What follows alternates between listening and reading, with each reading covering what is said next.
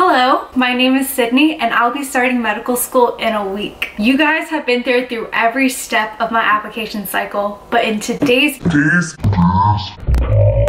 video, I'm going to recap it all and share how I got accepted into medical school. Before we begin, I do want to say that my application is very personal to me and stands as a culmination of trying my absolute best. I'm not the perfect applicant, but I'm making this video to help those who've asked, so please be mindful. Stats can oftentimes be a sensitive topic. Some have asked to get a reference, but I'd just like to reiterate, stats are one part of your application. There are so many areas on the application where you can shine and showcase your passion for medicine. Also know that if you're trying your best, you'll be where you're not only meant to be, but also where you're meant to thrive and be the best student doctor for your future patients. Timestamps of each section will be in the description, and I'll also be heavily referencing previous videos if you wanted more information on certain parts of the application. Without further ado, let's begin.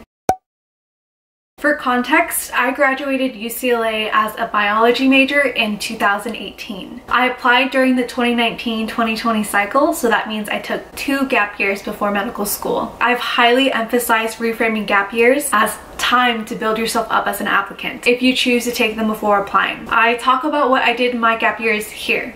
I chose to take 2 gap years to retake my MCAT, but honestly, that was the time I needed to learn how to take care of myself. I struggled a lot with negative emotions and coping in college, but I'm in a much better mind state now, which is crucial to endure the rigors of medical school. I did not complete the disadvantaged section on my AMCAS application. I received help from the AAMC's free assistance program, which helped me feel more comfortable applying to so many schools. In total, I applied to 34 allopathic schools. I did not complete any military service. I'm Vietnamese American. My parents immigrated to the US in the 70s and they both graduated from college. I'm from Southern California. I grew up in a single parent household and I have 1 older brother, and if all goes well, fingers crossed, I'll be the first doctor in our family.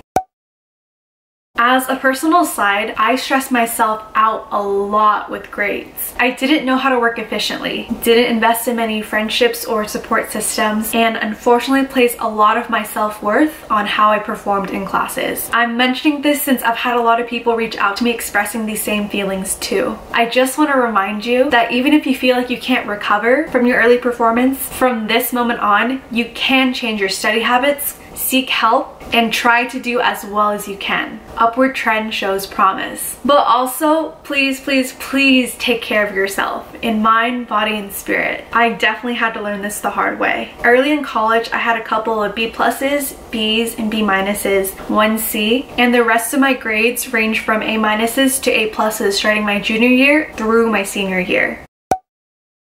My verified GPAs for each year were as follows. For cumulative GPA, trying my absolute best, my BCPM was a 3.74, my AO or all other was a 3.94, which brings my overall GPA to a 3.79. I took the MCAT 3 times.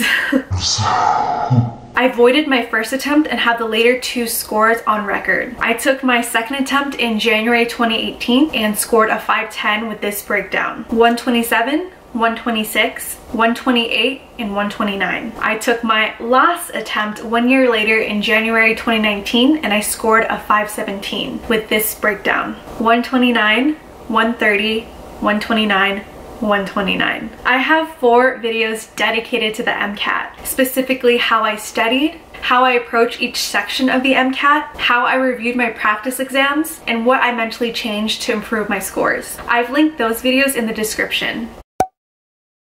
I completed all 15 entry spaces for my work and activities. My emphasis was on community service, specifically working with the underserved and Vietnamese communities. My 3 most meaningful involvements were being a health fair coordinator for one of my college orgs called Vietnamese Community Health, writing to my patient pen pal in an Art for Recovery program, and volunteering in the community as a pageant representative for Miss Vietnam San Diego. If you wanted to know more about these and my other work and activities more in depth, I talk about them in my work and activities video. And if you were trying to start your work and activities section, I have a video on writing tips to strengthen your entries as well as my writing strategy in the description.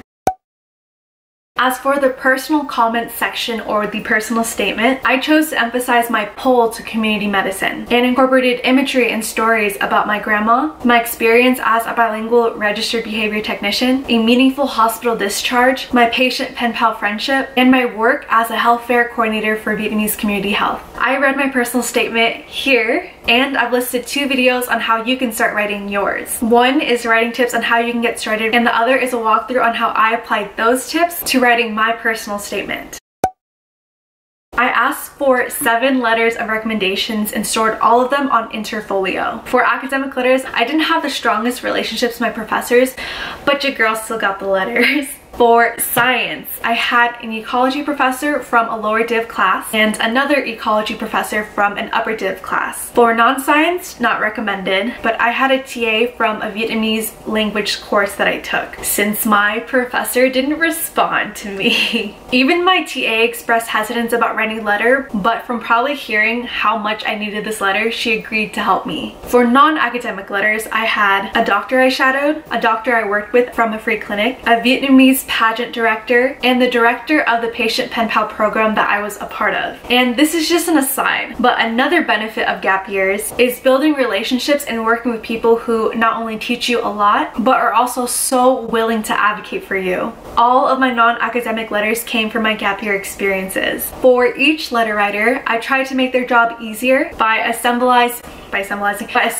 a personalized letter packet with my experiences, characteristics I believed I embodied that helped me in medical school and in the future as a physician, and the specific work I did with this person. I made a video on how to ask for strong letter recommendations here, which includes the letter packet templates in its description.